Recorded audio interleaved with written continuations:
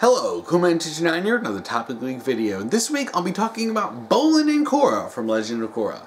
This week's topic was submitted by Tumblr user grimaulkins, and her topic is: can you discuss why Bolin and Korra would have made a great couple, and how you would have ideally liked to see their relationship and their individual characters develop over the course of the entire Legend of Korra series?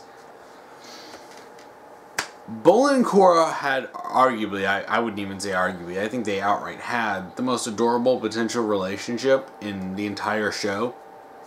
I mean, just seeing their date from episode 5 of book 1, and the way that Bolin was just taking Korra on a date just to cheer her up, and the way he looked at her, and it was so sweet. It was innocent, and they had fun, they connected, they worked well together. And they have chemistry. Like, this is something that's so... I just don't understand why Bragg didn't see this. Like, they wrote this. I assume they wrote this.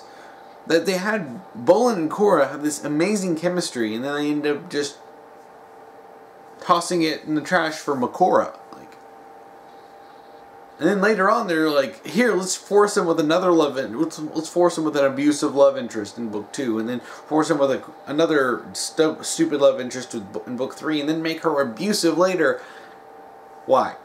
But Bolin and Korra worked so well together. Bora and then Masami worked so well. They should have just gone with those. No drama, just focus on the story and have these relationships develop as, you know, concurrently with the story. But we didn't get that. But what I would have liked to have seen with Bolin and Korra is I would have really liked to have seen them grow, grow individually and then grow as a couple. But, okay, there are two ways that you can really handle this. There's one that you can do of having it just be like one season, like just book 1 and then a little bit of extra afterwards, sort of like, you know, epilogue material and OVA stuff. And then you can have it be over the course of, you know, 4 seasons, so that you have, like, do what the show did and have, you know, books 1 through 4. Now, if I was doing this on one season, I wouldn't have Korra and Bolin get together. I would think that they're probably not ready for a full-on serious relationship. Maybe something a little more casual before they're, you know, before they're mature enough for it. But one thing that I always really wanted to see is, you know, Bolin is always kind of a little codependent on Mako, and he never really stands out on his own. And when he does do stuff on his own, you can see that without the leadership of Mako, he ends up making some foolish decisions, such as when he tries to do tricks with Pabu on the streets, and he ends up getting wrapped up in the triad business and ends up getting himself captured, and he almost got defended by Amon. But Korra herself is independence incarnate, like, go, go, go, like, I'm doing what I want, I'm the Avatar, you gotta deal with it, to the point of absurdity. And what really would have worked with her character arc, or at least the direction they were going with, particularly with episode 4, and the end where Korra, you know, basically opened up to Tenzin about her fears, is you have Bolin and Korra, like, affect each other, where Korra helps push Bolin to being more independent, more standing up for himself, and taking care of himself. And so not just relying on Mako. And then, you know, maybe Bolin can show Korra that, yeah, you know, maybe you do need to rely on people, particularly people who are like family, like Tenzin. And that really could have helped her character arc, because they really should have done that. That really was the way it was sort of like going before. Then they were like, shocking swerve, it's all about the romance now. But it really would have helped to have Korra with Bolin learning that, you know, people who really care about you do take care of you. And you need to be able to accept this and understand that sometimes you just can't do stuff alone. If you mix it, I mean, it's funny, there's so many ways you can mix all these arcs together and, you know, kill 3 birds with 1 stone. But they didn't do that. But Bolin and Korra could have been very positive influences on each other. Even though they kind of are dumb by themselves, together I think they would really balance each other out.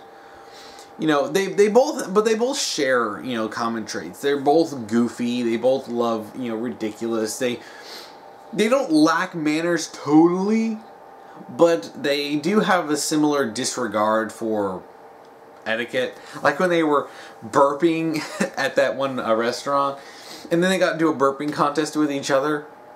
Because Bolin burps, and he's just like, oops, I'm sorry, I burped. And then Korra's like, she burps louder, and they start laughing. And then you see Bolin takes her to a great sight, and she's just like, oh my gosh, all this cool stuff. And then Bolin's just looking at her like in love with her. And, you know, it's the chemistry there. It's like, that's not even something that you could straight up quantify. They just get along well with each other. They work well for each other. They're a good match. And that right there is basis for, like, at least having them develop their friendship. But, if I was doing this with just one season, I would have them get close, but not, like, actual together. Just become good friends, but with there's more than just friendship going on here, kind of a vibe going on. And then at the end, when Korra loses, you know, the 3 of her bending elements, leaving her only with wind. I like that. I like that her being left with air because of some weird thing with the being debended by Amon. And because this would lead her into her own story where she has to go out and relearn the elements. She has to reconnect with them, and she has to, you know, open up, following Aang, you know, having opened herself up to Aang, he leads her on and tries to help her reconnect with these elements by also connecting her with her past lives. So, like, say, Roku helps her with fire, then you have Kyoshi helping her with earth, and then Karuk helping her with water, and maybe she meets other avatars, learns the stories of all these other avatars. Maybe this is where you can mix in, you know, the story of Wan. But this stuff can all be its own separate thing. Shoot, like, what I would love to do is see, like, some OVA episodes. That would be great. Like, do OVAs, like epilogue OVAs, where you see Korra over the course of several years learn this and like learn, you know, relearn those elements and basically get to the point where she was before, so that she can continue training to be the Avatar. And then I've always been a big fan of Metal Bending Officer Bolin. So you would have Bolin do that and enter into the police. And he ends up becoming a much more self-assured, much more mature person who's still, you know, he's still Bolin. He's still got his goofiness to him. He's still got his ridiculousness to him. And his charm and his wit and his a bit of a fun ego, nothing like too self-absorbed, but just liking the attention. And Korra, who has spent all this time, and you know, they would keep in contact with each other as best as they can by writing letters, but she comes in having relearned the elements. She's much more mature herself, she is much wiser, and she is a much better person for having learned from so many different people, you know, all to reconnect and learning from her past lives, so that when they come back together again, you know, it would be, you know, in their, you know, early 20s probably, that they're both better for each other and better for themselves, so that, you know, when they've developed individually, they come together and then they can be even better, so that they're both totally ready for an actual relationship. And that's simple, and you don't really need to show a whole lot of that, because a lot of this stuff can just skip over several years, and then at the end you can see they come together as, you know, into an actual relationship. The other way that I would have done this is simply going through all 4 books. Now, this of course has different variations, but to go with one that's probably my number 2 choice, I have like 3 different main variants of this, and this is one of them. I won't talk about the third one, because the third one is just the same thing I talked about with her going over and meeting and stuff, except you actually get to see all of this, and each season is focused on specifically one avatar, where she learns from their life story. Like, you get the life story of Kyoshi and stuff like that. And so she learns from that. But this one is basically like, okay, 4 stories that all connect and lead up to book 4. So you have book 1, book 2, book 3, book 4, and all of them are building up on each other, and each of them focuses on an individual story. What I would do with their relationship is the same thing like I said before with the end of book 1. They're not together. I would actually go slow burn on their relationship, so that they would only get together near, like, in book 4. So in book 2, when Korra is trying to regain herself, she's training, and you know, I haven't really fully thought everything out, because my initial thoughts were always from the single season, but I would just have her, you know, do this training specifically with the other avatars. And so she'd probably still stay in Republic City and probably do just some traveling. And each story that focuses, Bolin is there to help her. And of course she gets help from everyone else. Mako, Asami, Tenzin, Pema. Everyone, you know, in their supporting cast would help her with this in book 2 when she gets her, when she reconnects. But Bolin would always be a constant source of support and comfort for her. And because he's someone who, and I don't think I mentioned this, he never once treated her differently because she was the Avatar. And this is actually what, I probably should have said this at the beginning. But Bolin, immediately when he saw her, he's just like, I love her. Says, I want to date her. And when he found out that she was the Avatar, he didn't treat her differently. Even when she tries to ask Mako out, and he, he obviously turns her down because he's, dating someone. Bolin takes her on a date just to cheer her up.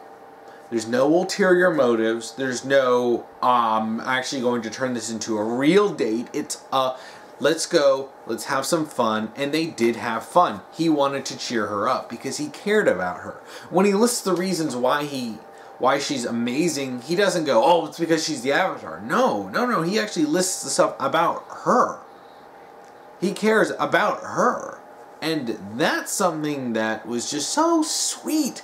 And it's something Korra needs. She doesn't need someone who will treat her amazing, who treat her like she's flawless because she's the Avatar.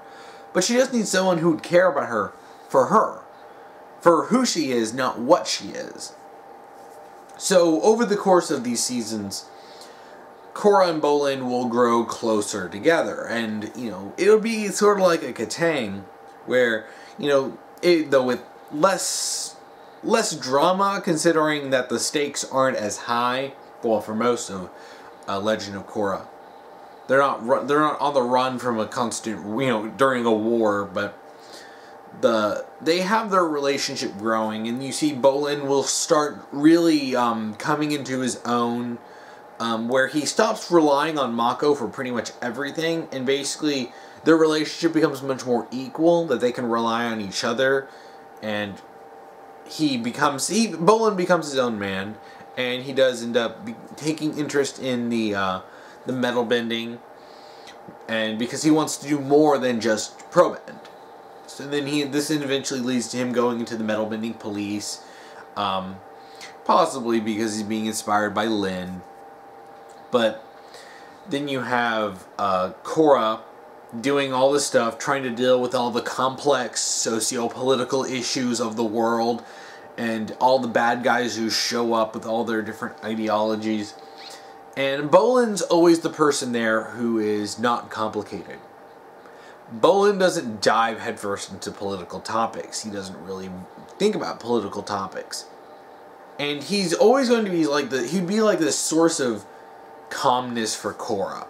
That everyone around her has some sort of connection to politics and what's going on. But then there's Bolin, always by her, always part of the crew, always helping her, and always being there to not be complicated. And that's a good way of putting it. Their relationship would not be complicated. It's simple.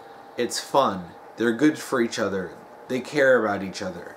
And then as the seasons go on, you obviously see they start getting closer and closer, and then at the end of, not the end, but during book 4, it's obvious that there's something a lot more serious going on here than we're just friends. And then that's when ultimately they would enter a relationship. And after those several, seasons of development, both of them are much more ready than they were in back in book 1. So then by that point, they basically do just have a very sweet relationship. Nothing too complicated. Like, what Masami, or Mako and Asami had in book 1. Very simple, very caring. It's sort of like that from like when they were first introduced to it. Like, specifically, like in episode 4, where Mako and Asami just had this wonderful relationship. Ultimately, Mako and Korra, what am I saying? Bolin and Korra would very much have a relationship like that, but them being Bolin and Korra, they're gonna be goofy, they're gonna be ridiculous, and he's going to be that calmness and the lightheartedness that Korra really needs for dealing with a lot of the serious stuff that goes on when she's got evil villains. And like I talked about Kuvira, but when you have Kuvira come in and ultimately come into power, she needs someone by her side who's not going to complicate things, who's going to make it easier to deal with this stuff, and that would be Bolin.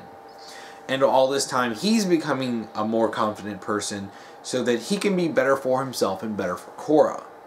And while Korra becomes more intelligent, more wise, more mature, so she's not only better for herself, but also better for Bolin. So their relationship is healthy, their relationship is sweet, and it's innocent, and it'd be adorable.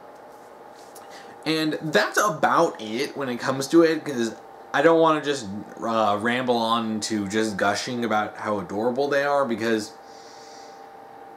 yeah, I don't want to. I want to keep this to the actual, like, story.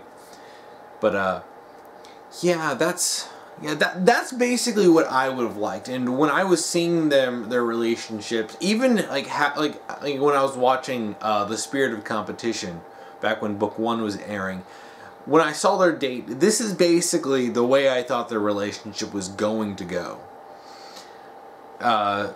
And I was expecting them to actually have, like, real development, because I thought it was obvious that they were being built up to be love interests, and that Bolin was going to be Korra's love interest, but apparently not. But yeah, that's what I wanted. That's what I'd want from their relationship. And that's how I would handle it across the series, and, a couple different variants of that. So yeah, that's it for this week's topic video. If you want to submit a topic to me, you can simply comment below if you're on YouTube, or you can send me ask on Tumblr and send me topic : and then whatever topic you want me to talk about. Just make sure to follow the rules that I'll be posting down below. If you want to watch last week's topic video, you can check that out here. And if you want to watch next week's topic video, you can check that out here when I get that done. And thank you for watching.